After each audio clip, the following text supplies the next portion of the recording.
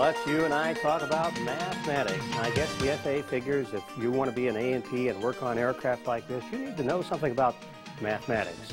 I think they're working on the theory that if you understand mathematics, you'll be more accurate, more precise. Basically, they might be working on the idea that figures don't lie.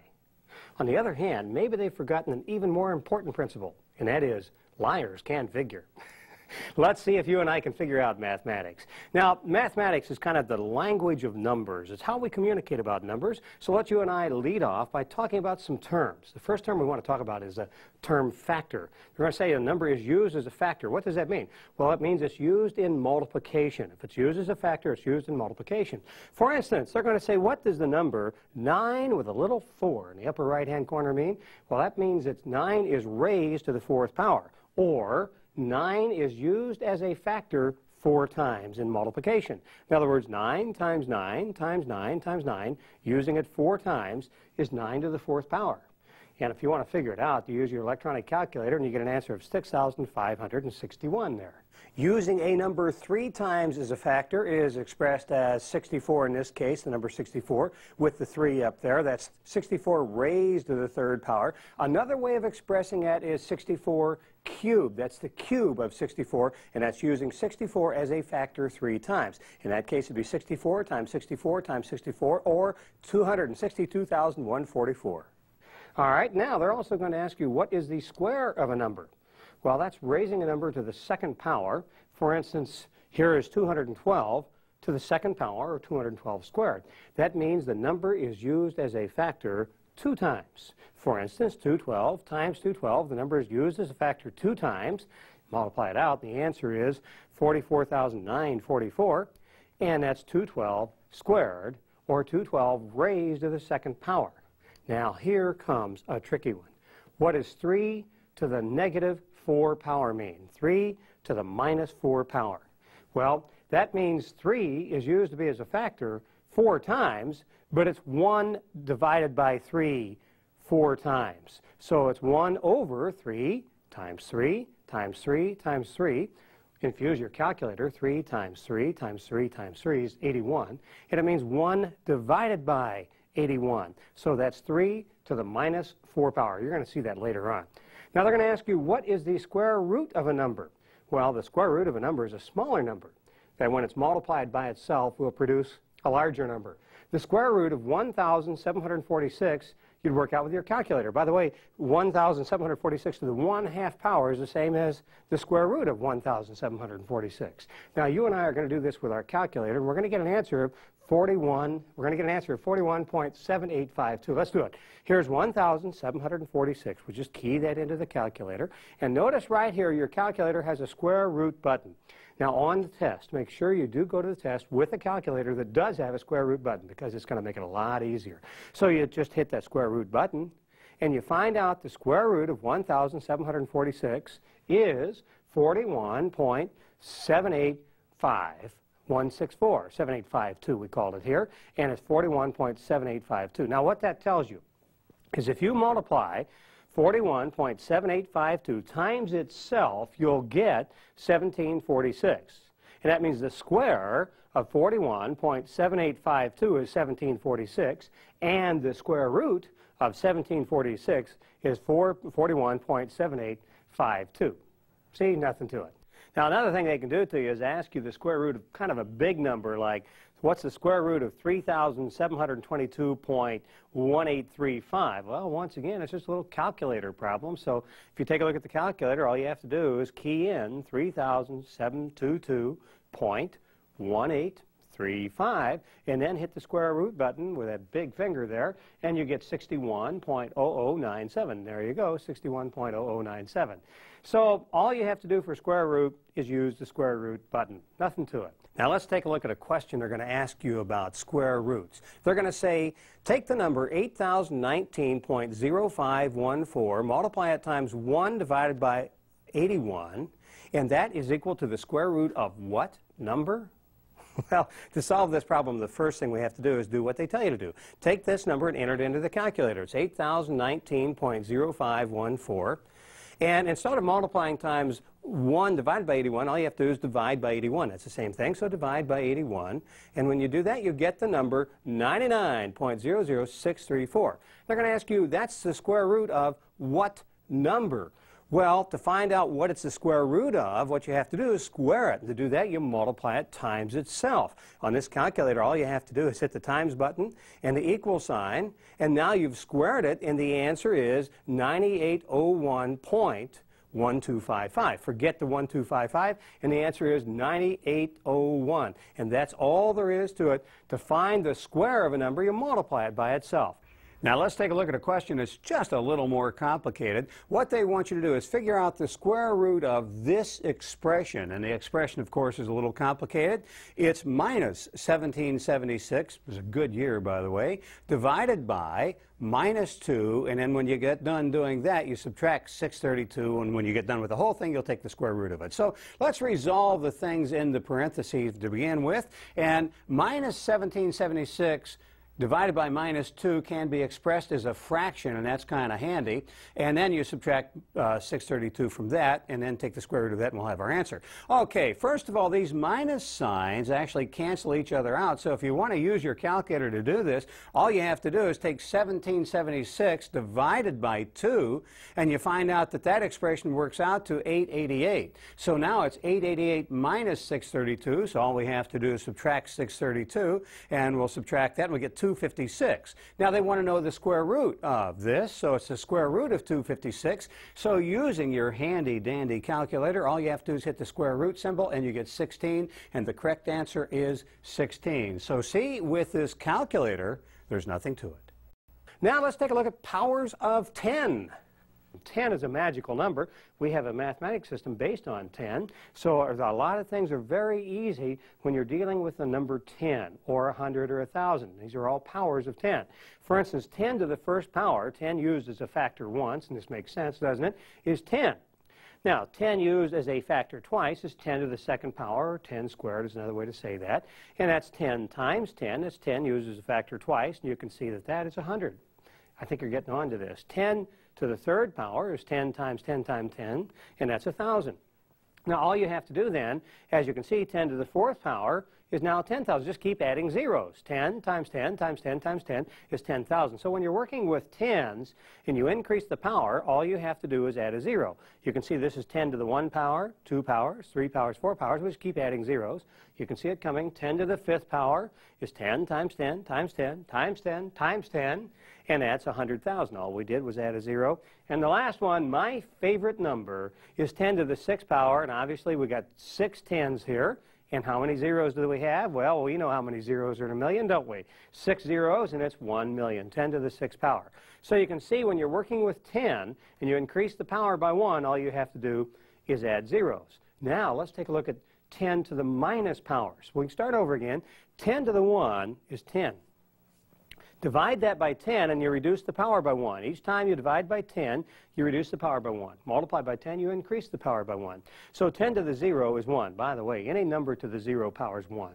So 10 to the 0 is 1. 10 to the minus 1, now here's the fun part, is 1 divided by 10. It's written as 0.1.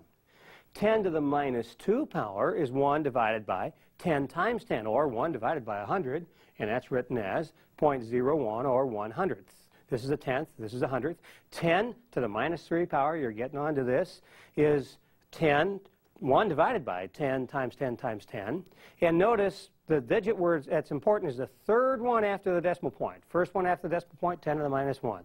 Second one after the decimal point, 10 to the minus 2. Third one after the decimal point, 10 to the minus 3, and that's 1,000th. 10 to the minus 4 is 1/10,000th, and the same thing is 1 divided by 10 times 10 times 10 times 10. 10, that's 1/10,000th. 10 to the minus 5 is 1 divided. You do it 5 times. If you want to count up, it's the fifth number after the decimal point. 1, 2, 3, 4, 5. You got it. See, nothing to it. And finally, 10 to the minus 6 is 1 divided by 10, 1 divided by 10, 6 times, and it's 0.0000001, and that's the sixth number after the decimal point. Now, you're going to find that comes in extremely handy as we work around here. So let's take a look at the next question they're going to ask us about this. They're going to say the power of 10, which is equal to 1,000,000, is what? Well, if you go back to the table, the power of 10 that's equal to 1,000,000, here's 1,000,000, it has 6 zeros, and it's 10 to the 6th. So the power of 10 that's equal to 1,000,000 is 10 to the 6th. They're going to say, okay, what is the value of 10 raised to the negative 6th power? The value of 10 raised to the negative 6th power, that's 10 to the minus 6. And that is 10 to the 6th power is 0.0000001. And there it is right there. And you can see that it's easier to express that as 10 to the minus 6 than it is to write all those zeros down there. So that's what scientific notation is all about. That makes it easier to express numbers when you got lots of zeros in them. Now here's how you can use scientific notation. They're going to say to you, what is 16,300 equal to? And the answer is it's equal to 1.63 times 10 to the 4th power. Let's see if we can make some sense out of that. First of all, we'll start with the number 16,300. Then, if you remember, by the way, any number to the 0 power is equal to 1. So 10 to the 0 power is still 1. So 16,300 times 10 to the 0 means simply 16,300 times 1. The answer is still 16,300. So you can see now that this number is the same as this number. Now, if I divide this number by 10,000, I move the decimal point 4 places to the left. 1, 2, 3, 4. Then it becomes 1.63. But if I divide it by 10,000, I have to increase this number in order for the answer to still be the same by 10,000. So I just raise it 10 to the power of 4, and that's the same as multiplying that number by 10,000. So now 1.63 times 10 to the 4 is exactly equal to the same thing as 16,300. All I did is divide this part by 10,000 and multiply this part by 10,000, and it's the same thing. Well, when you get to very, very big numbers, this could be 10 to the 27. This makes it a very easy way to express it. So it's 1.63 times 10 to the 4, and that's equal to 16,300. Now, here's a case in which they're going to start off with scientific notation and ask you to translate it into English. So they're going to say the number 3.47 times 10 to the negative 4th power is equal to what? The answer is equal to 0.000347. All right, let's do it together. First of all, we have 3.47 times 10 to the minus 4. We're going to just express that just a little bit differently. It's the same thing. We'll just put some zeros here. 0.00347 times 10 to the minus 4. We just put some zeros there. You can see it's still the same thing. Now, let's divide one part of this by 10,000 and multiply another part by 10,000. To multiply by 10,000, you increase the exponent of a number by 4. So you take 10 to the minus 4, multiply it by 10,000, it becomes 10 to the 0. Of course, 10 to the 0, as you know, is 1, but it works out that way. All right? Now, since we've increased this to by 10,000 here, we'll have to divide this side by 10,000. So we'll take this decimal point and move it 4 places to the left. 1, 2, 3, 4. And that's easy to remember the 4, by the way, because we increased the exponent by 4, so we move the decimal point to the left by 4 to compensate for that. And we do that, and we get 0.000347. And 10 to the 0 is 1, so you can just forget that. And the number now is 0.000347. So anytime you want to increase a number by 10,000, you just raise the exponent by 4. Or if you want to decrease a number by 10,000, move the decimal point 4 places to the left. By the way, that exponent by 4 only works if it's a power of 10. You can't do it with any other number. But if you want to increase 10 by 10,000, raise the exponent of the number 10 by 4. Now, here's another way they're going to ask you the same kind of question. They're going to say, what is the square root of 124.9924? Now, I've never really wondered that a whole lot. And we'll do that with a calculator. And let's do it right now with a calculator and see what the square root of 124.9924 is. All you have to do is key in the number 124.9924. And then you use the square root button. Once again, you've got to have that square root button. And the answer is 11.18. So here we are. We find out the answer is 11.18. What's another way of expressing that? Well, let's take the calculator away for just a second. We'll take a look at another way of expressing that. And that is we'll take the 11.18, and they're going to say, is that equal to 1,118 times 10 to the negative 2nd power? Well, all you have to do, negative second power, is move the decimal point down 2. And so 11.18 times 10 to the 0 is what we start off with. Now, if you increase this by 100, multiply it by 100, you move the decimal point 2 places to the right. We do that. And you would also, if you do that, have to divide this by 100. All you do is lower, in a case of 10, the exponent by 2. So instead of 10 to the 0, it's 10 to the minus 2. And you can see that these two numbers are exactly the same. All we did here is move the decimal point 2 places to the right, and therefore we multiplied by 100. And to make this product come out to be the same, we have to divide this factor by 100. So we make it a minus 2, 10 to the minus 2 instead of 10 to the 0. And you can see it's exactly the same thing. So you're going to have to be pretty handy with your exponents of 10. But if you understand what we're doing right here, you got it made. All right, let's take a look at another example. They're going to say, all right, super mechanic, what is the square root of 1824? Well, the square root of 1824 is another one of those calculator problems. So let's you and I whip out the trusty old calculator. We'll punch in 1824, and then you hit the square root button, and you get 42.708. All right, now let's pull away the calculator and see what the rest of this question is. It's also equal to 0.42708 times 10 to the second power. How do we get that? Well, 42.708 times 1 is still the same thing, and 10 to 0 is 1, if you remember. And so if we want to make that equal to 0.42708, what we're going to have to do is move the decimal point 2 places to the left. That's dividing by 100. If you divide this side of the product by 100, you have to multiply this side by 100, and so that's what we did here. We took 10 to the 0 and raised it to 10 to the 2. That's adding 2 zeros to it, or multiplying by 100. And you can see once again, these two numbers are equal to each other. So you have to be able to recognize that on the written exam, and that's all they're asking for. Now, sometimes they'll combine taking square roots and raising powers all in the same question. Here's an example. They're going to say, what is the square root of 16 raised to the 4th power? Notice, who cares, is not a correct answer on any of these. Not at all. All right, let's take a look at it. First of all, let's use the calculator and find out the square root of 16. We'll enter 16, and then we'll hit the square root button. And the square root of 16 is 4. That happens to be 4 to the 1st power. We want to raise it to the 4th power. So we'll just multiply times 4, and that raises it to the 2nd power. And when we do that, it gets 16 to the 3rd power. We'll multiply by 4 again. And we get 64, and raise it to the 4th power, multiply by 4 again. And you should get 256 instead of, again, you do. So that's how you do it. You just simply work it out mathematically on a calculator. All you need to know is that 4 to the 4th power means multiply times 1. Multiply 4 is use 4 as a factor, I should say. It should be precise there. 1, 2, 3, 4 times. And that's exactly what we did.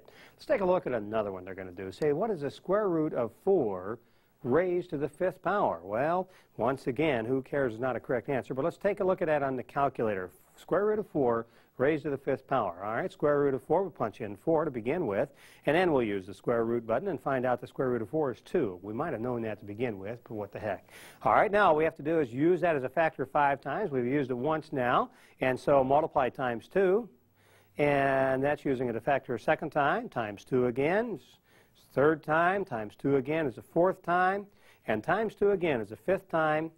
And now we find out that the answer is 32. Remember, raising something to the 5th power is using it as a factor 5 times. We use 2 5 times, and we get 32. See, nothing to that either. All right, now they're going to ask you, what is the result of 7 raised to the 3rd power plus the square root of 39? Oh, no. All right, 7 raised to the 3rd power means you're using 7 3 times as a factor. So let's you and I use 7 3 times as a factor. And all we have to do is use the electronic calculator, punch in 7, multiply that times 7, and that's using it the 2nd time, multiply that times 7, and that's using it the 3rd time, and we get 343. So 7 as a factor, used as a factor 3 times is 343, and that's 7 raised to the 3rd power. Now we want to add that number, 343, to the square root of 39. So all you have to do is take your calculator and punch in 39, and take the square root of it, and we get 6.2449979. Now you keep that number and add 343 to it, and you get 349.24. That's the way you're going to do this on a test. So if you just have an electronic calculator with you and understand the language, and that's all we're talking about here is the language, and if you understand that, you got it made. All right, now let's talk about something simple, very similar, converting fractions to decimals. First of all, the decimal, which is most nearly equal to a bend radius of 31/64 is what? All you have to do to solve this problem is take your electronic calculator and divide 31 by 64. So punch in 31, divide by 64, and you find out the decimal is 0.4837. So let's take a look at that answer up there, and we got it right, 0.4437, I should say, 0.48437. All right, now they're going to say, let's take a look at another one. The radius of a piece of round stock is 7/32. Now the decimal, which most is nearly equal to the diameter, is what? Well, first of all, let's take 2 times 7/32, and you multiply the numerator by 2. Don't leave the denominator alone, and that becomes 14/32.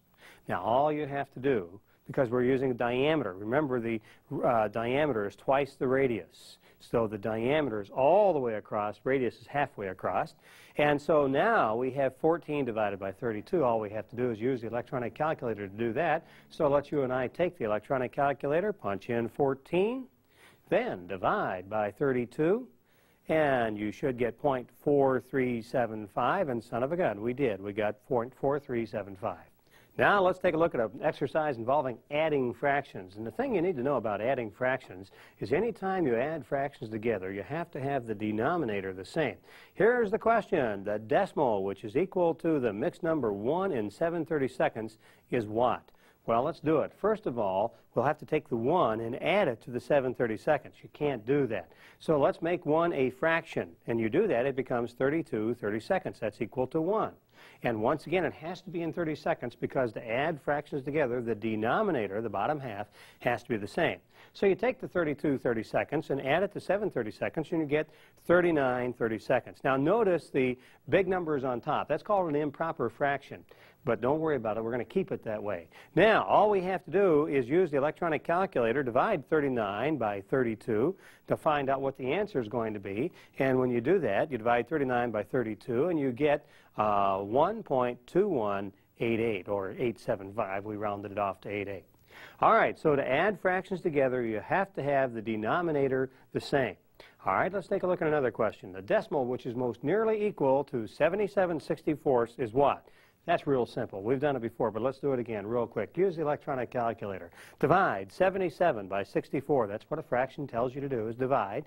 And when you do that, you get 1.203125, and we rounded it off and got 1.2031, and that's what they got on the test. All right, now, the decimal equivalent of the fraction 43/32 is what? Now, that's once again called an improper fraction. No problem. All you have to do is whip out your trusty old calculator and divide. So let's do that real quickly. And it simply says divide 43 by 32. So you do that real quickly with your calculator. And when you do that, you get 1.34375. And there we got it right there. Now let's take a look at another question. Here they say which fraction is equal to 0.025. So what they've done in this case is they've given you a decimal and they ask you which of these fractions is equal to that decimal. Well, it's pretty easy. You can use your calculator and just do exactly what it says to do. For instance, let's take a look at A here. It says 1 divided by 4. That's what that fraction tells you. So you use your calculator and do 1 divided by 4 and you get 0.25. Well, it's close, but it's no cigar. So let's do what B tells us to do. And that's 1 divided by 400, and 1 divided by 400, and I get 0.0025. Still doesn't work. I'm going to guess that 1 divided by 40 is the answer, so let's do that, and we get 0.025. So the answer is just do what the fraction tells you to do until you get the decimal you're looking for.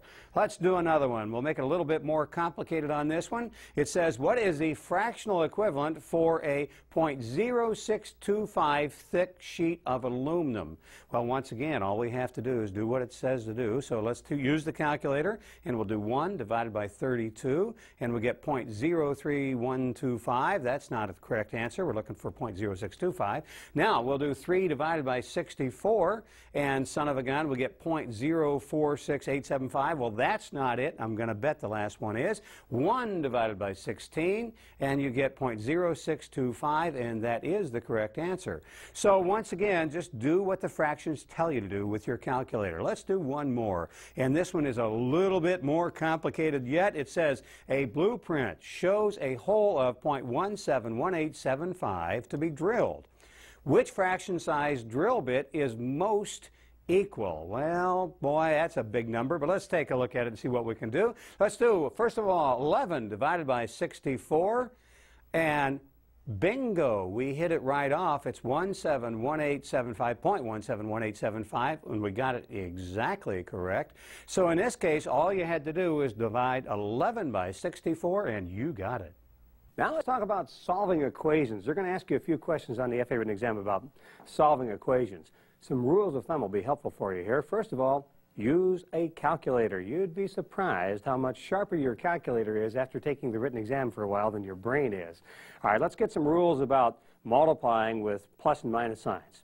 To review this, you might remember if you multiply a plus times a plus, the answer is a plus. A minus times a minus, the answer is still a plus. How about a plus times a minus? Then the answer is a minus. All right, now let's take a look at an equation, and there's one other thing I need to tell you, is when you have an addition inside brackets or parentheses, you've got to get rid of that addition or subtraction before you can multiply. So the first thing you do is get rid of these parentheses. Let's take a look at how we're going to do this in an actual case. We'll take a look at this question right here. First of all, it says 4 minus 3 times the bracket or the quantity minus 6 times 2 plus 3, quantity closed, plus 4, quantity closed again. How about that? All right, now here's what we have to do. Let's get rid of everything inside the quantities first. So we'll leave the 4 minus 3. That stays the same. But let's take this 2 plus 3 and add them together, and that makes it 5. Okay, and then that's how we finish off this right here. Now let's continue, and let's get rid of the next bracket. So the next bracket is minus 6 times 5. That's 30. So now we have 4 minus 3 times the quantity, 30 plus 4. You see, we're resolving all the things in the brackets. Now let's take a look at the minus 30 plus 4. What are we going to do with that? Well, just add them together algebraically, and that comes out to minus 26. So we now have 4 minus 3 times minus 26. Now we can multiply that minus 3 times minus 26. What's a minus times a minus? You're right, it's a plus. So it becomes 4 plus, and 3 times 26, 3 times 6 is 18, 3 times 2 is 6, carry the 1, is 78. So it's 4 plus 78, and we can do this one in our head. We don't need the calculator for it, but 4 plus 78 equals 82.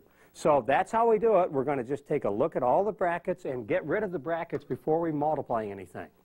Let's do another one. Make sure we understand what we're talking about here. Let's make sure I understand what we're talking about anyway. Okay, here we have minus 6 times the quantity, minus 9 times the quantity, minus 8 plus 4, quantity closed, minus 2 times the quantity, 7 plus 3, quantity closed, and quantity closed again.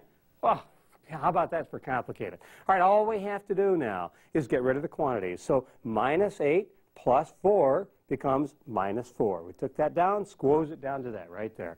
All right, let's take a look at the next thing we can get rid of. 7 plus 3 becomes 10. So now it becomes minus 6 times the quantity minus 9 times the quantity minus 4, quantity closed, minus 2 times the quantity 10, and quantity closed again, and quantity closed again after that. All right, now let's get rid of the brackets again here. We've got brackets here. So what's minus 4 times minus 9, or minus 9 times minus 4? Well, once again, a minus times a minus is a plus, so that becomes plus 36. 4 times 9 is 36. Minus 2 times 10 becomes minus 20, because a minus times a plus is a minus, so that's minus 20.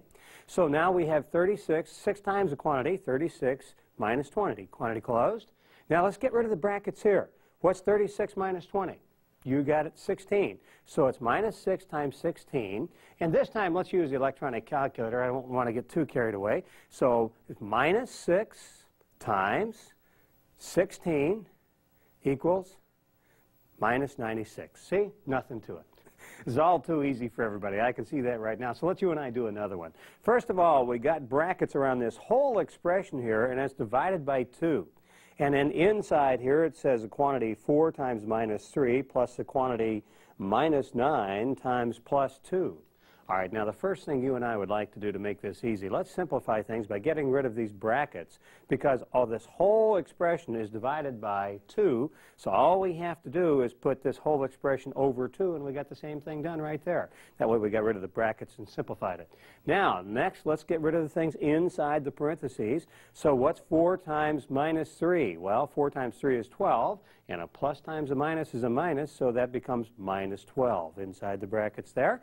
And let's squeeze this one down. That's minus 9 times 2. That's obviously minus 18. So we now have minus 12 plus minus 18. Well, it's minus 12 and minus 18. That becomes minus 30, and it's all divided by 2. So minus 30 divided by 2, and you can do this one in your head, comes out to minus 15. So once again, you can see the trick to all of these equations is going to be get rid of the brackets first. That's all there is to it. Let's do another one.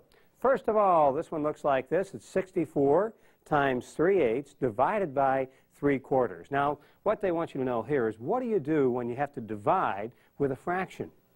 Well, what you do, let's rewrite this, by the way. It's really 64 over 1, because we want to make these all fractions. That's what we're trying to do here. Times 3/8, and it's still divided by 3/4. Now, 64 over 1 times 3/8, everything stays the same. But to divide by 3/4, what do? You multiply times 4/3. Just flip this thing around and make it 4/3, and now you can multiply. That's easy, isn't it? All right. Now, let's take a look at what we did here. We have a 64 and an 8. You can divide both of these. You can divide, by the way, the top and bottom of all this, and it comes out the same. So to simplify it, we divide by 8. 8 divided by 8 is 1. 64 divided by 8 is 8. And now we have 8 over 1 times 3 over 1 times 4 divided by 3. And by the way, look at this. I got a 3 here and a 3 here. I could divide by 3 in each of those. And let's take a look further down and see what we have next. And son of a gun, when we got rid of the 3's, now it becomes 8 times 4, because the 3 is gone. And 4 times 8 is what? 32. Nothing to it. Just as easy. It's duck soup. All right, let's do one more yet along here and see what we get this time. And this time we get 32 times 3/8 divided by 1/6. You got it. Let's make them all fractions. 32 over 1 times 3/8, still divided by 1/6. What are we going to do with that division? You got it. Flip it. Now it's 32 over 1 times 3/8, this time times 6 over 1. Now we can get rid of a few things. Let's take a look at it. First of all, I see right off here we have an 8 and a 32. We could divide each of those by 8. And the 8 becomes 1. The 32 becomes 4 when you're divided by 8. So now we have 4 times 3 times 6. And 4 times 3 is 12. And times 6 is 72. And the correct answer is 72. Now, here's another kind of question they ask you, and it looks a little complicated at first, but when you work it out, it's really pretty simple. What they're going to do is give you this expression you have here at the top, and they're going to say, what does that equal to? Well, the rule of thumb is whenever you have an expression like this with parentheses in it, you do what's in the parentheses first. So what we're going to do is keep simplifying this expression and get the answer. So, first of all, it says 1/2 times the quantity minus 30 plus 34, and then you take that and multiply it times 5. So we can express the 1/2 as a fraction, 1 divided by 2, and that's times the quantity minus 30 plus 34 times 5. And now we can simplify this expression here. Minus 30 plus 34 comes out, you can do that in your head, it's 34 minus 30 comes out to 4. So it's 1/2 now times 4, and then times 5. So 1/2 of 4 is 2, so now we're down to 2 times 5, and the correct answer is 10. So when you simplify the expression inside the parentheses first, it all falls into place for you. Well, that was too easy for everybody, so let's just do another one. This one says take the quantity minus 3 plus 2 times the quantity minus 12 minus 4 plus the quantity minus 4 plus 6, and then multiply that times 3. And what does that equal to? Well, let's take a look at it. We're going to do what's inside the parentheses first. So minus 3 plus 2 comes out to, well, that's minus 3 plus 2, that's minus 1. And minus 12 and minus 4 comes out to minus 16. You add them together in that case. And minus 4 plus 6, well, that's 6 minus 4. That came out to 2. I knew that one easily. And then the next one just says 3, so we'll just copy the 3 down. And that's times 3. Now, we have minus 16, minus 1 times minus 16. Well, the minuses cancel out, and that becomes just plain old 16. And then we have 2 times 3, so we can put that together. And now we have 16, and 2 times 3 comes out to 6, so it's 16 plus 6, and we get 22. I told you it was another easy one, so let's do one more. And we can make it a little bit more complicated, and boy, I don't know, maybe a lot more complicated. They give you brackets, and they say the square root of 100 plus the square root of 36 minus the square root of 16. Well, once again, what you want to do in this case is simplify the square roots before you do anything else. So we might use a calculator for this. We can take the square root of 100, so all we have to do is put in 100 and hit the square root button, and the answer is 10. You might have known that in your head, but why not use the calculator? Then we'll do the square root of 36, so put in 36 and hit the square root button, and you get 6. Once again, you might have known that in your head. And then the square root of 16, put in 16, hit the square root button, and you get 4. So now this resolves down to 10 plus 6 minus 4. Well, 10 plus 6 is 16, but we can do that in the calculator, 10 plus 6. And then we'll subtract 4. We'll do minus 4, and the answer is 12, and we figured it out. You know, really, they don't get much simpler than this, do they? All right, you guys are getting this down. So let's complicate it up just a little bit by taking a look at a more complicated way the FA asks you questions about this on the test. First of all, you'll have 125 divided by minus 4. And by the way, that is a division symbol. It looks like square root. Don't confuse it with square root. It's regular old long division. And that's all divided by minus 36 divided by minus 6. Now, how are we going to deal with this? Well, we're going to turn them into fractions. That's what we're going to do, because 125 divided by minus 4 could be expressed just like this, 125 over minus 4. And that's all divided by, so we'll put a division symbol here, by minus 36 divided by minus 6. We'll express that as minus 36 over minus 6. All right, now, what do you do when you want to multiply instead of divide by a fraction? You flip it. So this minus 36 over minus 6 becomes, divided by, becomes times minus 6 over minus 36. We flipped it around. Nothing to it. All right, now, let's see what we can do with this. Here I see I can divide minus 6 by 6, and I would get minus 1, and minus 36 by 6, I get minus 6. So we can simplify that fraction, and it becomes minus 1 over minus 6. Now we have 125 divided by minus 4 times minus 1 divided by minus 6. Well, you can multiply this out. 125 times minus 1 is minus 125. Minus 4 times minus 6 becomes plus 24. I think it's calculator time, don't you? Let's whip out that trusty old calculator and take minus 125 divided by 24. And when you do that, you get minus 5.20, and that's what they have on the test, and you and I got it figured out. So if you see that division symbol, just treat it like division. It's not square root, it's just regular old long division. Isn't this fun? Isn't this about the most exciting thing you've done in a long time?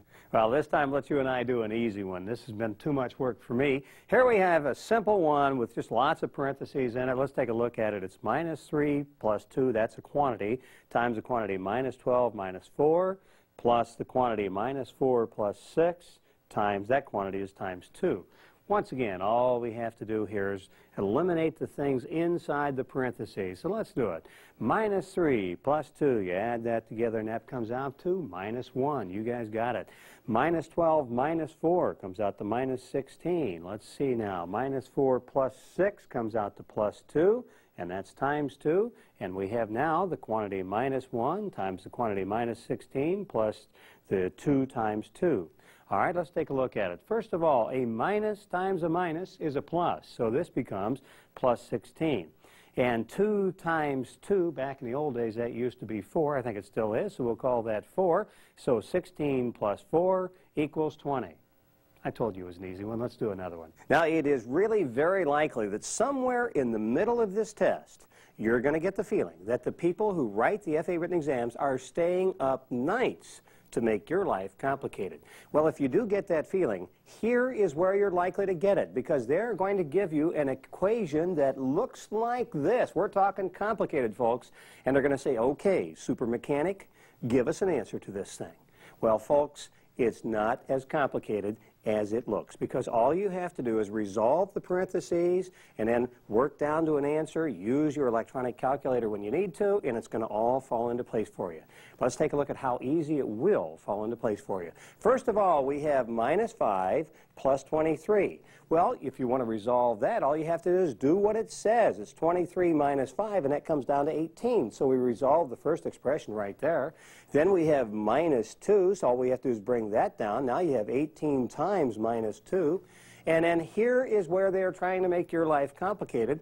They have 3 to the minus 3 power. Well, you know, because you took the King course, that anything to the minus power is 1 over that number, so it's really 1 over 3 to the third power. Well, 3 to the first power is 3, 3 to the second power is 3 times 3, and 3 to the third power is 3 times 3 times 3, and that's all there is to it. It becomes 1 over 3 times 3 times 3. Really very simple when you get right down to it. And you're going to multiply that times the square root of 64. Well, if you remember your squares and square root, you know that 8 times 8 is 64. So therefore, the square root of 64 comes down to 8. And so you wind up with this expression, all divided by minus 27 divided by 9. Well, all we have to do is take 27 by 9, divided by 9, which comes out to 3, and put a minus sign in front of it, becomes minus 3. So now we have resolved the expression at the first level. Let's take it down another level. Now we have 18 times minus 2. Well, 2 times 18 is 36. Since it's minus 2, it becomes minus 36. And then we have this 8, so we'll put the 8 up here. 8 times 1, so we have an 8. Divided by 3 times 3 times 3. Well, 3 times 3 is 9, times 3 is 27, so that becomes 8 divided by 27, and all of that is divided by minus 3. So here we are there. Now, all we have to do at this point is go down another step. It's minus 36, and it's going to be plus 8 divided by 27.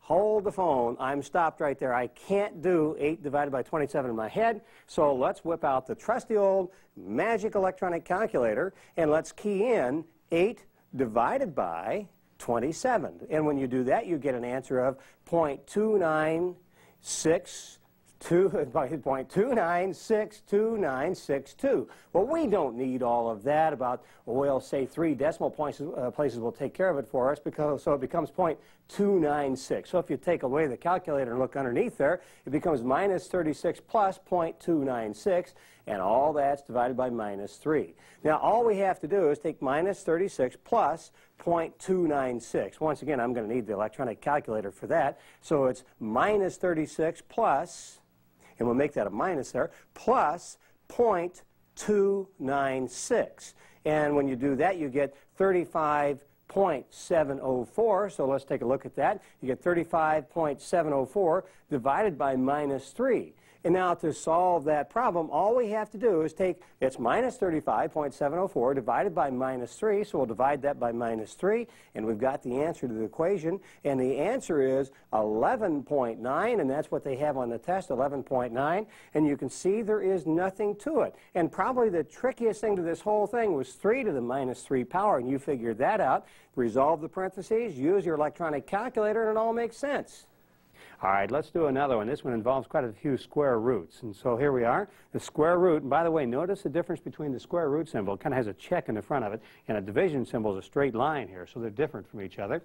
Here's the square root of 31 plus the square root of 43 divided by 17 squared. Well, there's no way I can do this without my electronic calculator. So let's whip out that electronic calculator and do the square root of 31. So we'll punch in 31 and then use the square root button, and we get 5.567. If we move this up, we can see that we've got that there, 5.5678. All right, the next thing we want to do is find out the square root of 43. So let's punch in 43 and hit the square root of that, and we get 6.5574, so that's good enough.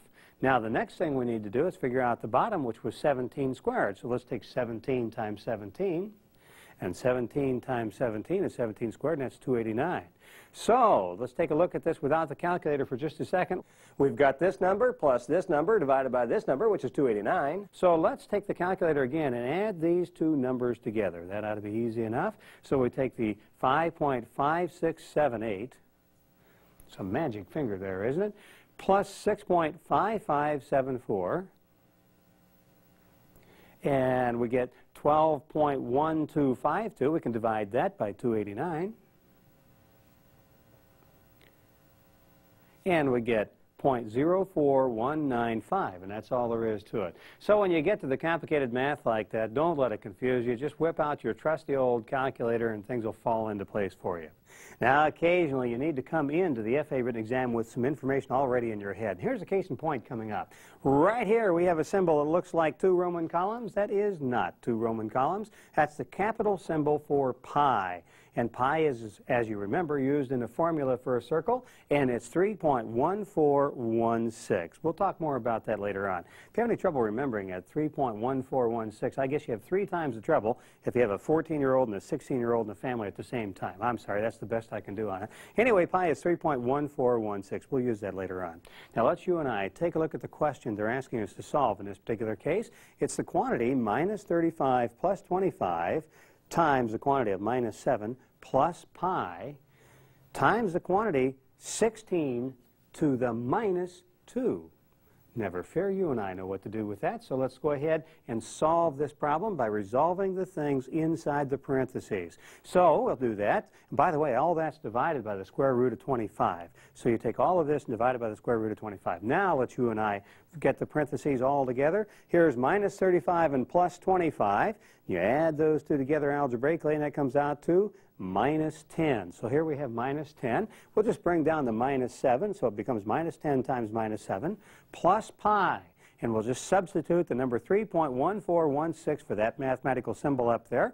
And so you write that in, 3.1416 times 16 to the minus 2. What is that? That's 1 over 16 squared.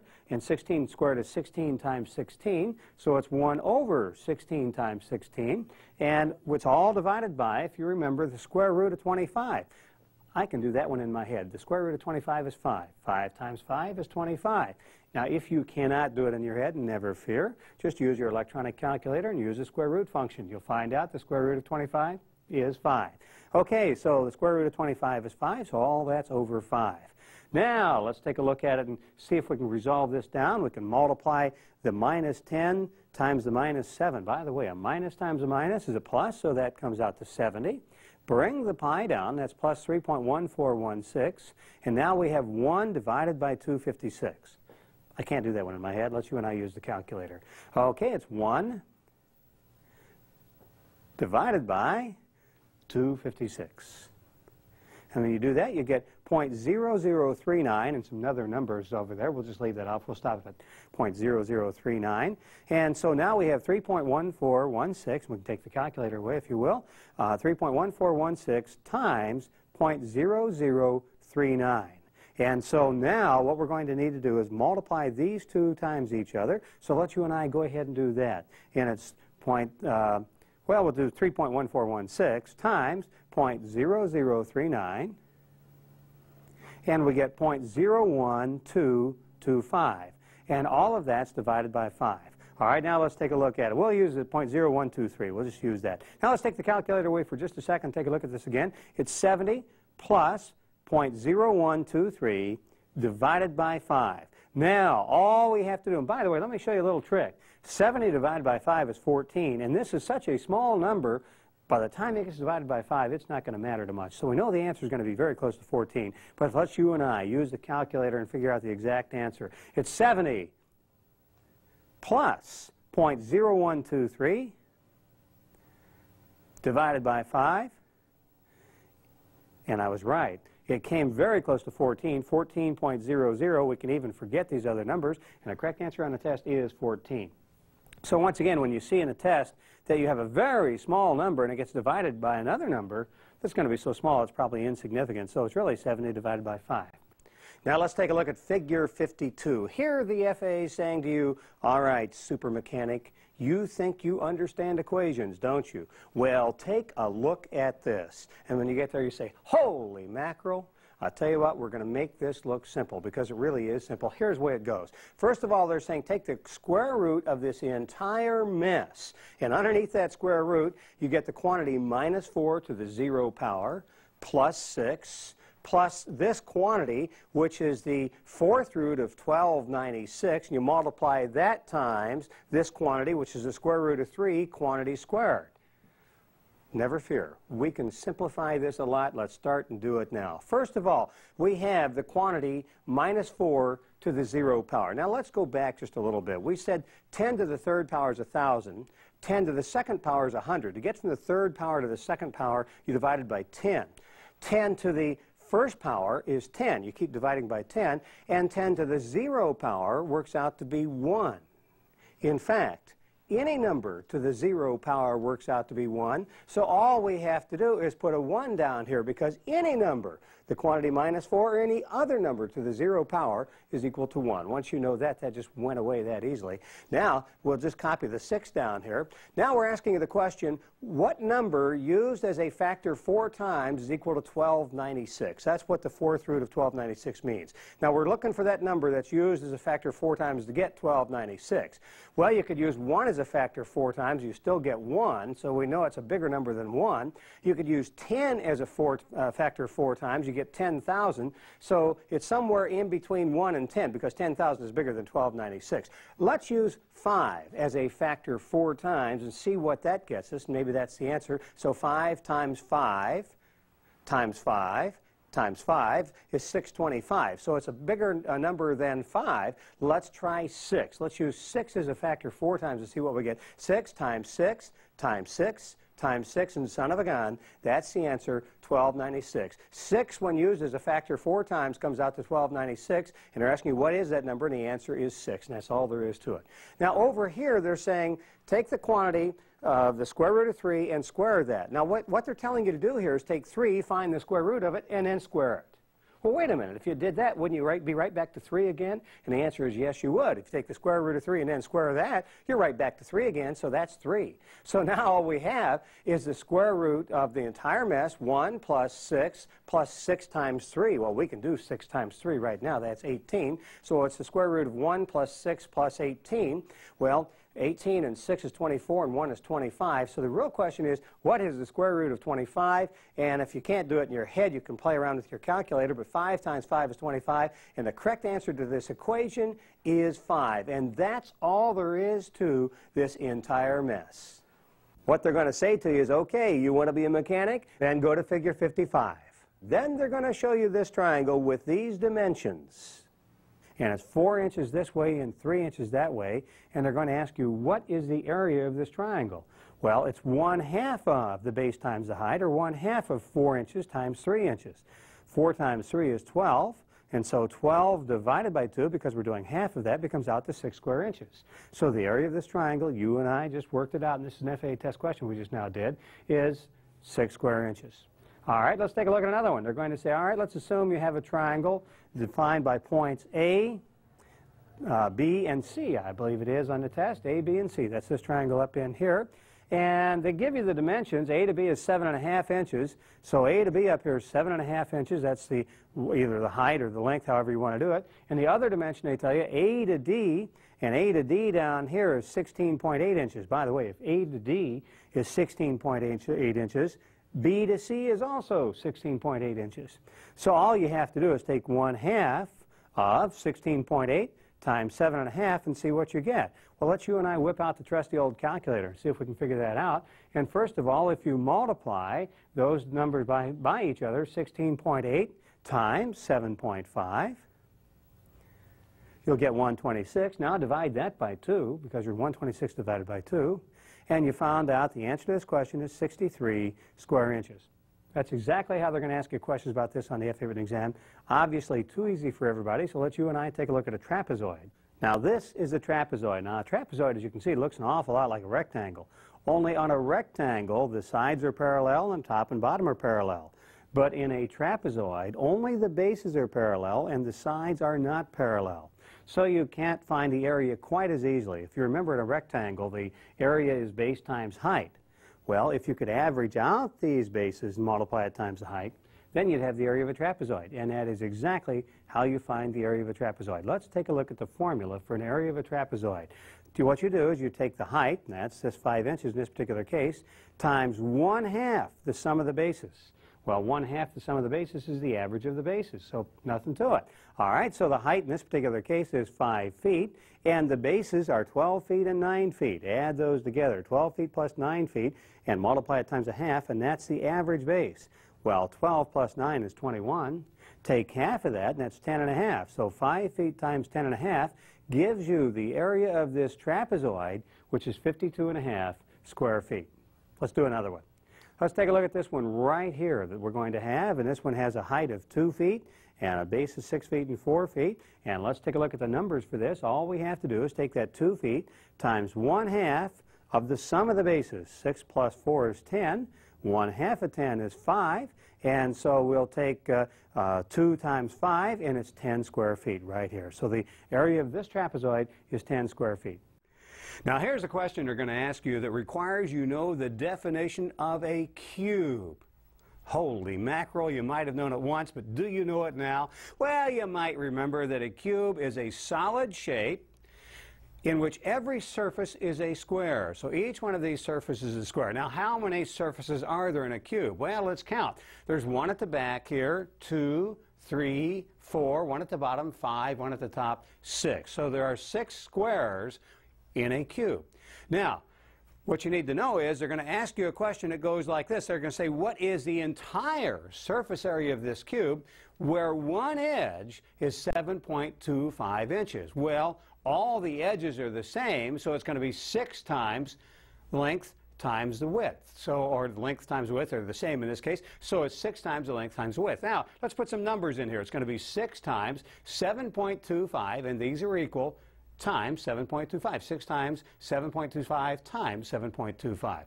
Well, now, all we have to do is get the calculator out, and we'll take 7.25 times 7.25, and we get an answer for that, which we don't particularly care about. It's 52 and something or other, and multiply that times 6, and we find out that the total surface area of this cube is 315.375 square inches.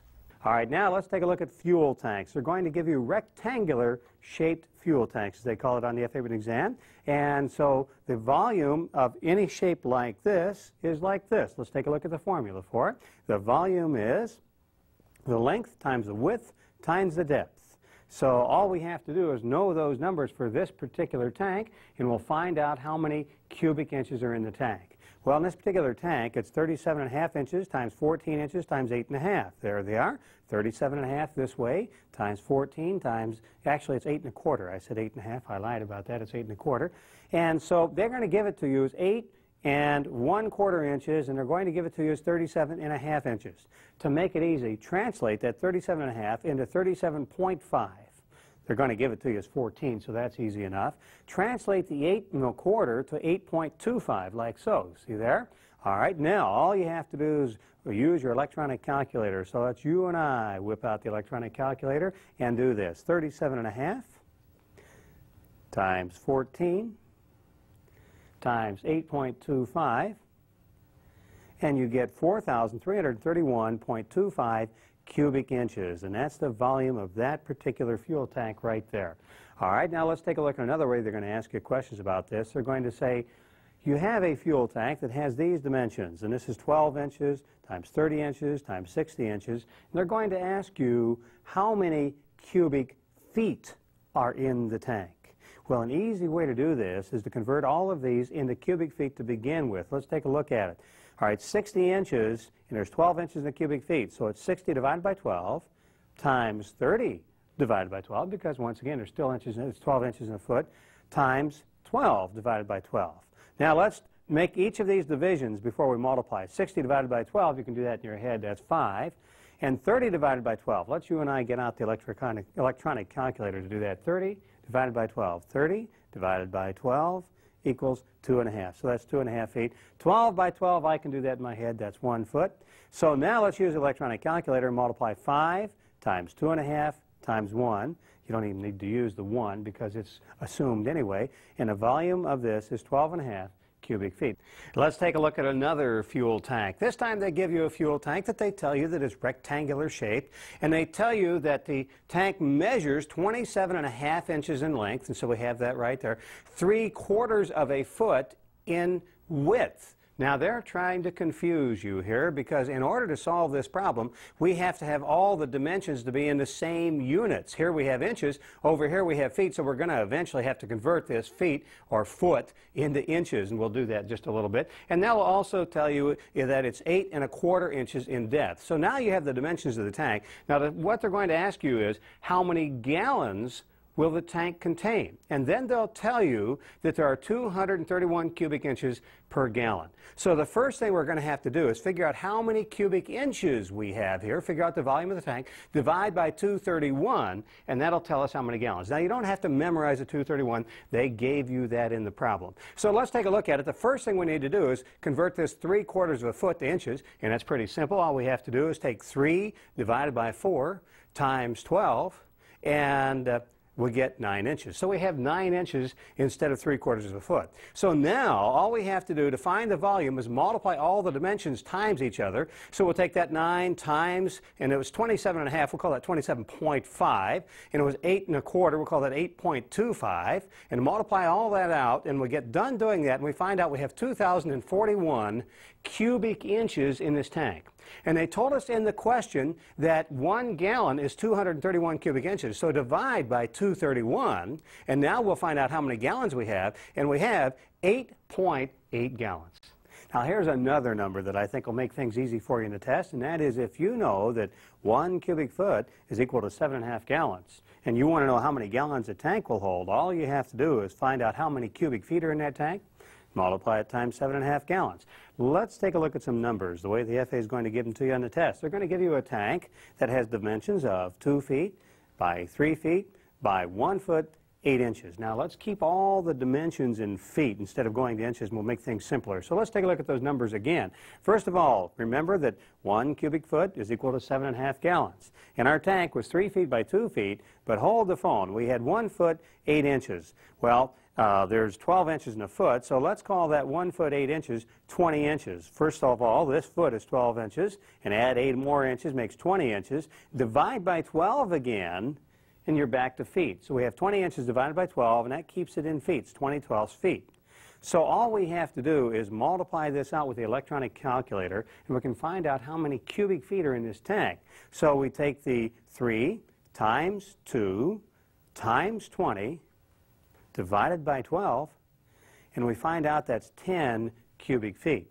Now, 1 cubic foot was 7.5 gallons, so multiply that times 7.5, so 10 times 7.5, and you find out that tank holds 75 gallons. You could see it coming. All right, here's one more question about fuel tanks you need to know. They're going to say select the container size that will be equal in volume to 60 gallons of fuel. Well, 60 gallons, and we know that 7.5 gallons is 1 cubic feet. So you take 60 gallons divided by 7.5, and you get 8 cubic feet. Now this time, let's you and I make a cylinder out of this piece of sheet metal. Let's assume the piece of sheet metal is 20 inches tall. Now the question we're going to ask is, how wide a piece of sheet metal do we have to make the cylinder? Let's you and I take a look at the cylinder we're going to make. We're going to make a cylinder by wrapping the sheet metal around, and we want the cylinder to have 8 inches of diameter. We want it to be 20 inches tall. Well, the question is, if we want 8 inches diameter, how much sheet metal do we have to use to do that, wrapping it around? Of course, what it is, we want a circumference that works out equal to 8 inches diameter. So what you and I have to know to do this is the formula for the circumference of a circle. We do know it. Here it is. The formula is pi times the diameter. All right, pi is 3.1416. You and I got that memorized earlier. And the diameter is 8 inches. So you take 3.1416 times that diameter of 8 inches, and you and I know what the circumference has to be. Let's you and I whip out the trusty old calculator and do that. And here it comes, 3.1416. We'll key that into the calculator and multiply that times 8 inches, and we find out that we have 25.1328. Now, here is the tricky part of this question on the test. They're not going to give you this in decimals. They're going to give you 25 inches in so many fractions of an inch. Now here are the answers they give you. First of all of the answers have 20 inches as that one dimension. And the other dimension will be 25 inches plus something or other. Now hold it. We got one with only 24 inches, so you know you can throw out answer B right off. Now if you were actually going to fabricate this thing, you would want to use just enough metal, but not too much. So we're looking for an answer that's over 25 inches and just the right length, which is 25.1328. So here's what we're looking for, 25.1328, and all we have to do is figure out which one of these fractions, 9/64 or 5/32, comes to just over 0.1328, but not too far over. Well, let's use the electronic calculator, and you can take 5 divided by 32 for the first one, and you find out 5 divided by 32 comes out to 0.15625. That's over, but it's a little bit, quite a bit over. I mean, more than we might need. So let's try the other fraction, which is 9/64. So 9 divided by 64, and that comes closer. It's 0.140625. So if the answer is 25 and 9/64. Now let's talk about how to figure out the displacement of an engine. Now the displacement is how much space the piston takes when it moves up and down in the cylinder. You can figure out the displacement for one cylinder, and the way you do that is you take the area of the circle made by the top of the piston and multiply it times the stroke of the piston, or the height of the movement, and that tells you the displacement for one particular cylinder. Multiply that times the number of cylinders, and you've got the displacement for the whole engine. Let's take a look at the formulas for that. First of all, the area of a circle is pi times the radius squared. So if you can find the area of this circle at the top of the piston by taking pi, which is 3.1416, and multiplying it times the radius squared. Now, the radius is from the center of the piston out to the end, or out to the edge. Very often, they'll give you the entire bore, the entire diameter of the piston. They call that the bore when you're talking about a piston. And so if you get the bore of the piston, you have to take that diameter and divide it by 2, and that gives you the radius. And so let's take a look at the displacement then for a particular cylinder. Would be pi times the bore, which is the diameter of the piston, divided by 2. You square that because it's pi r squared, times the stroke. And if you want it for the entire engine, then you'd multiply it times the number of cylinders in the engine, and that would be the displacement for the entire engine. Now let's you and I take a look at the way they're going to ask you a particular question about this.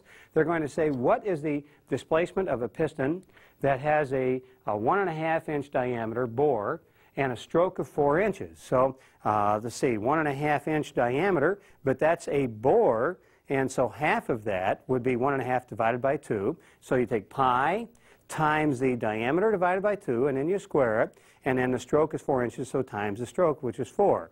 And so again, it's 3.1416 times, and 1.5 divided by 2 is 0.75. Let's do that with a calculator real quick just to make sure you know what we're doing. And we'll take the 1.5 divided by 2, and you get 0.75. Now, we're going to square that later on, so let's go ahead and multiply that time itself, times 0.75, and we'll see what that is squared, and we get 0.5625. So now we have 3.1416 times 0.5625 times 4. So if you want to go ahead and just multiply all those out, we can find out what the displacement is. 3.1416 times 0.5625 times 4. And the displacement then works out to be just about 7.0686 inches. Now that's the displacement of one cylinder. Let's you and I figure out the displacement of a 4-cylinder engine. They're going to give you a question that goes like this. Let's take a look at it word for word. They say a 4-cylinder aircraft engine has a cylinder bore of 3.78 inches. And the cylinder is 8.5 inches deep. Now with the piston on bottom center, the top of the piston measures 4 inches from the bottom of the cylinder. What is the approximate piston displacement of this engine?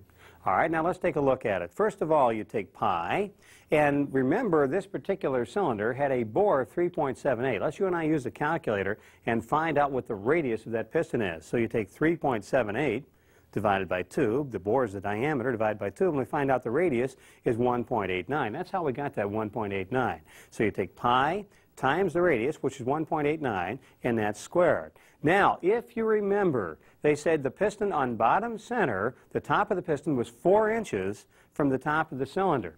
And when it's the whole cylinder is 8.5 inches deep, so what that tells you is the displacement is 8.5 inches minus 4 inches, or the stroke is 8.5 inches minus 4 inches. And there are 4 cylinders in this engine.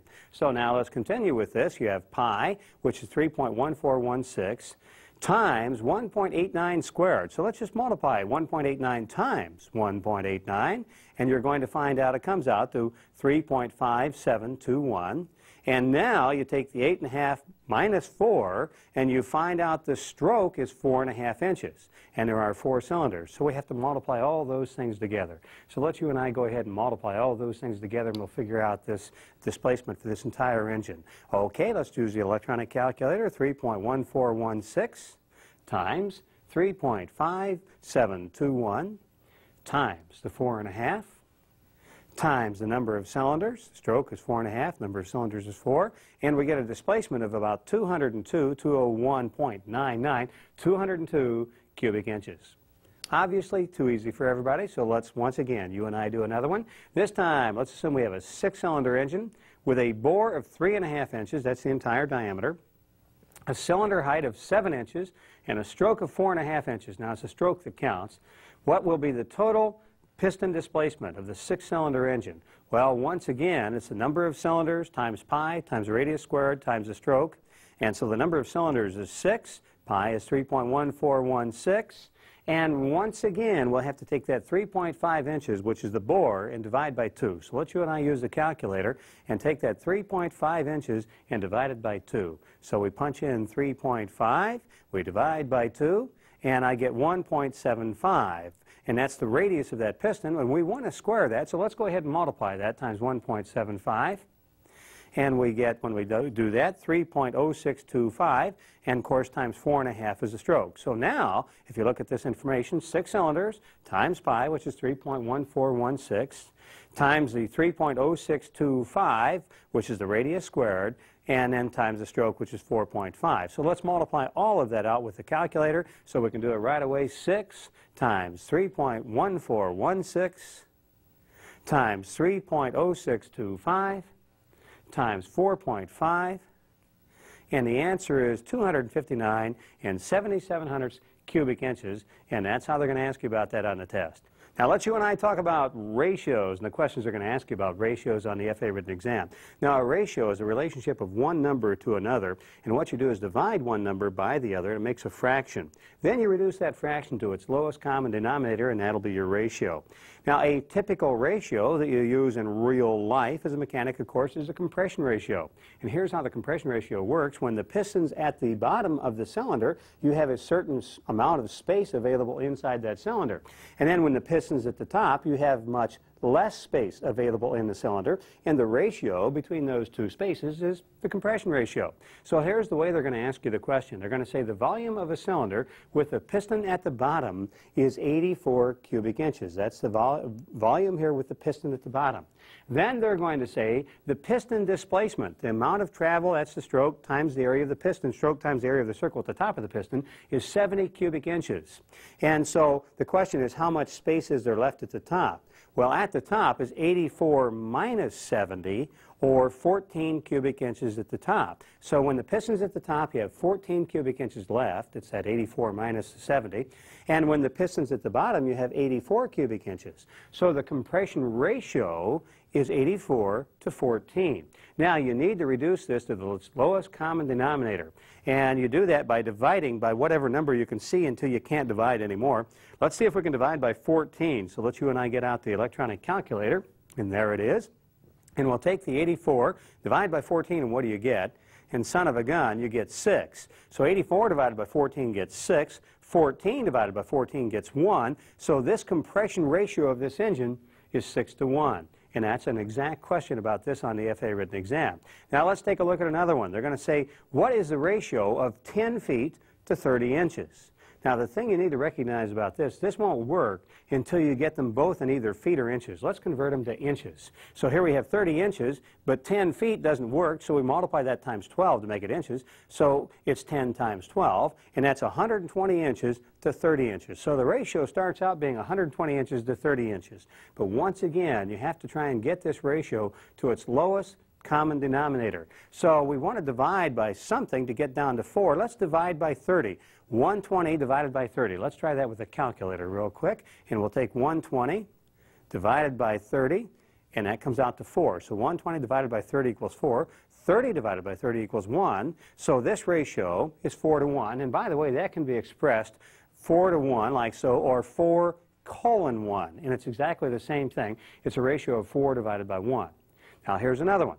They're going to say, what is the ratio of a gasoline fuel load of 200 gallons to one of 1,680 pounds? Now, what you need to recognize again is you have to get everything in the same terms. You either got to talk in pounds or got to talk in gallons. Let's convert everything into pounds. The big load is 1,680 pounds, and the other one's 200 gallons, and fuel weighs, and you need to know this, they don't tell you this, 6 pounds per gallon. So you multiply 200 times 6 and find out that there's 1,200 pounds in the smaller load of fuel, 1,680 pounds in the bigger load of fuel, and the ratio is 1,200 to 1,680. Well, now we have to divide by something, so let's try the calculator again and see what we can do. We'll take the 1,200, punch in the 1,200, and let's try dividing it by 20. We'll divide each of these. You have to divide top and bottom by the same number. We'll try that.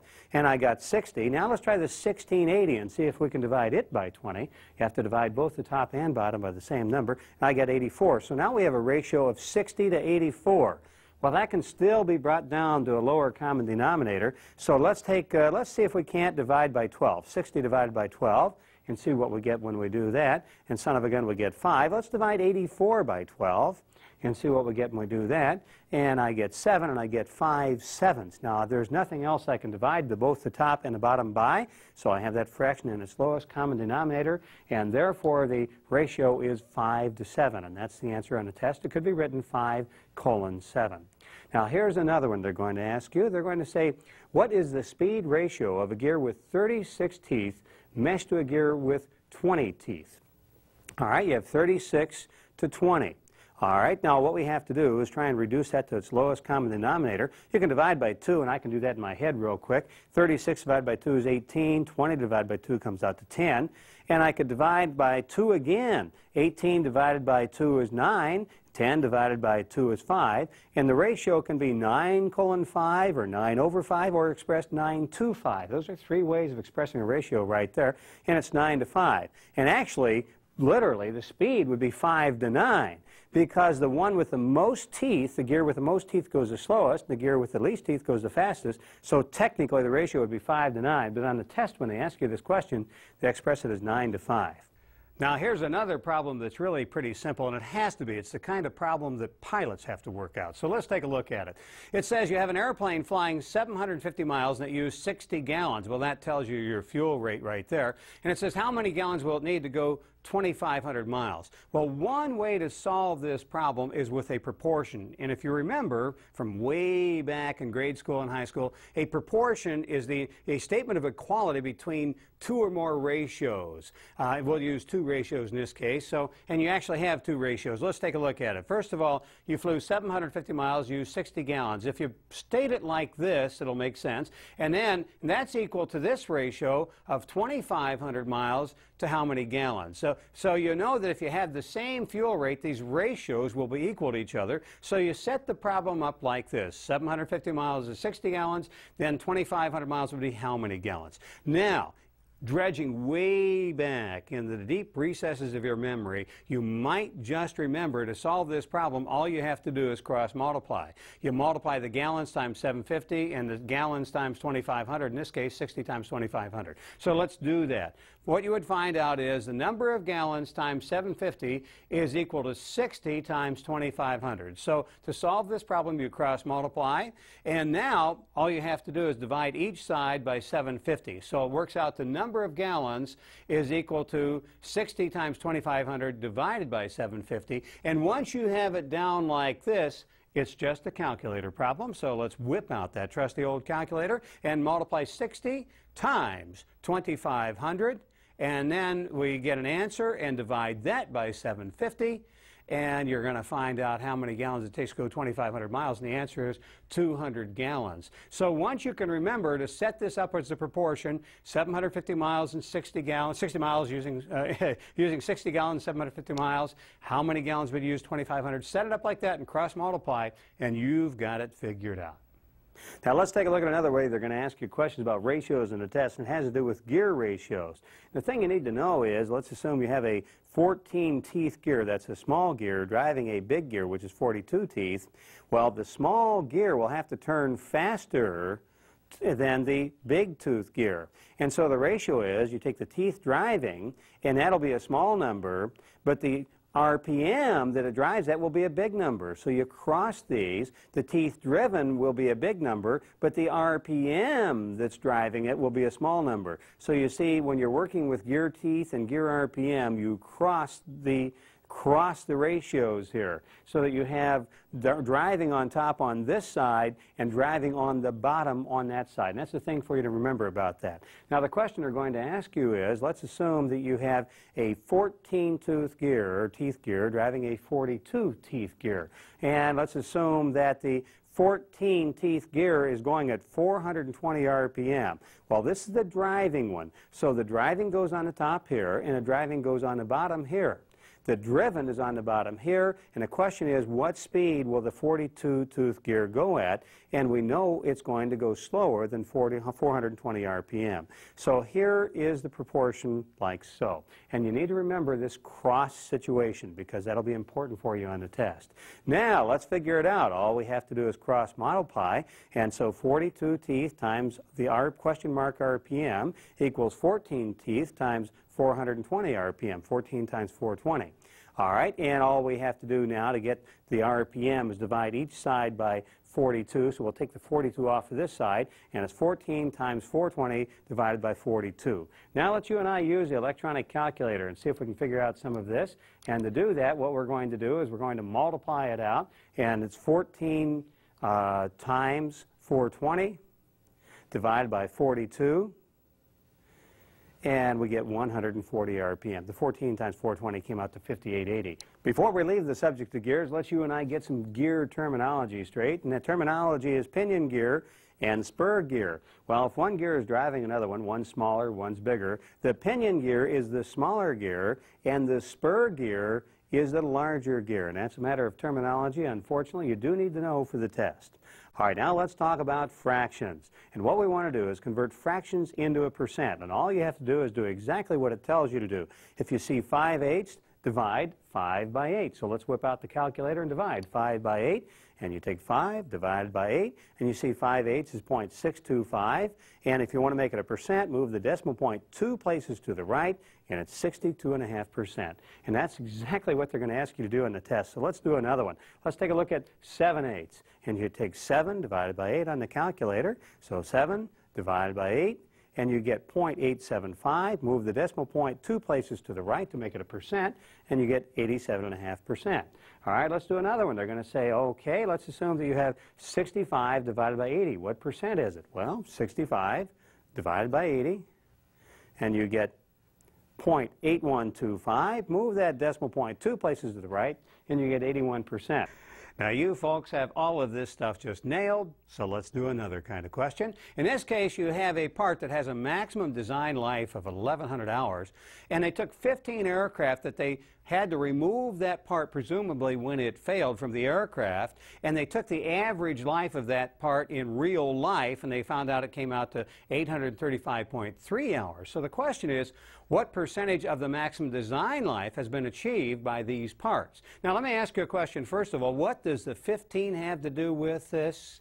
And the answer is absolutely nothing. It's there to confuse you. It has nothing to do with your calculation. It just tells you how many airplanes they used to get this average. So let's figure out what percent it is, and all we have to do is do a little bit of math. First of all, we're going to take the 835.3 and divide by 1,100, and when you do that, you get this expressed as a decimal. So it's 835.3 divided by 1,100. And we're going to get a decimal of 0.7593636. Now that's the decimal. We want to convert that to a percentage. All you have to do is move the decimal point 2 places to the right, or multiply times 100. And when you do that, it's 75.9%. So what we found out is these parts are only achieving 75.9% of their design life. Now let's take a look at a few other percentage problems. Let's assume an engine has 98 horsepower maximum and it's running at 75% power. What is the horsepower being developed? This is pretty simple stuff. Let's take a look at it. All you want to know is 75% of 98 horsepower, so it's 0.75. Move the decimal point 2 places left. 0.75 times 98 horsepower, and let's use the electronic calculator. 0.75 times 98. And when you do that, you get 73.5. I'm trying to get my head out of the way. 73.5 there. Now let's take a look at another percentage problem that also happens to involve proportions. And it works like this. We've got an engine running. And boy, am I uncomfortable standing this close to this engine. But we have an engine running here. And they're going to tell you that this engine is turning at 1965 RPM. Now, who read this tachometer to get exactly 1965? I don't know. They're better at reading tachometers than I am. But that's what the FAA gave us, so that's what we'll use, 1965 RPM. And they're also going to tell you that at that RPM, this engine's putting out 65% power. Now, the question is, what is the maximum RPM? Now, we're going to assume the maximum RPM would come at 100% power. In that case, this would be just a proportion problem. Here's the way we'd set it up. We'd say that 1965 RPM is to 65% power, as maximum RPM is to 100% power. And that's the way you'd set up your proportion. Now, all we have to do is cross multiply. We take the 65 times the maximum RPM, put that on the left-hand side, and take the 100 times 1965 and put that on the right-hand side, and we're all set up. Now, all we have to do now is divide both sides by 65. To do that, we'll cross off the 65 on the left-hand side, and on the right-hand side, we'll take the whole expression and put it over 65, and now we've divided both sides of the equation by 65. To solve the problem, all we have to do is whip out the trusty old calculator and multiply all this out. It's going to be 100 times 1965 divided by 65. And we find out that our RPM, the maximum RPM, or the 100% RPM, is 3,023 RPM, and that's all there is to this proportion problem. All right, now let's do one more. An engine develops 108 horsepower at 87% power. What horsepower would be developed at 65% power? Well, we could do this a lot of ways. Let's make it a proportion.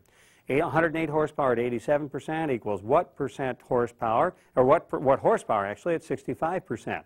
We cross multiply. Percent horsepower times 87% equals 108 horsepower times 65%. Now we divide each side by 87%. Percent horsepower equals 108 horsepower times 65% divided by 87%. All we have to do is use the electronic calculator, so let's do that. And we'll take that number there, we'll multiply the 108 times 65 divided by 87, and you get 80.689, we'll call it 69 horsepower. So those are the kinds of questions they're going to ask you about percentages. Let's do another one. Let's assume, and this is the biggie right here, this has to do with money. The parts department profit is 12% on a new magneto. Now, I don't understand why they ask this, because no one ever has trouble figuring out their profit. But the question is, if your profit is 12% on a new magneto, how much does the magneto cost if the selling price is $145.60?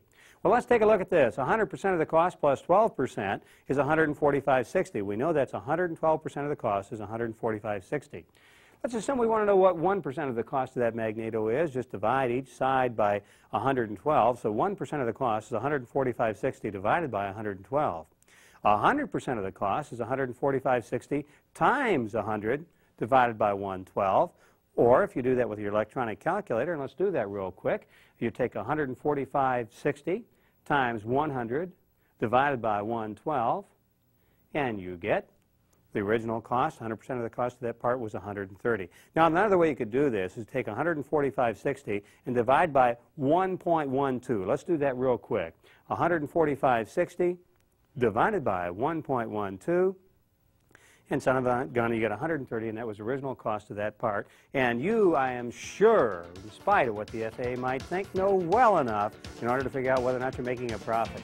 And believe it or not, that is the most important thing, in spite of the FAA, that you need to know about mathematics for the A&P.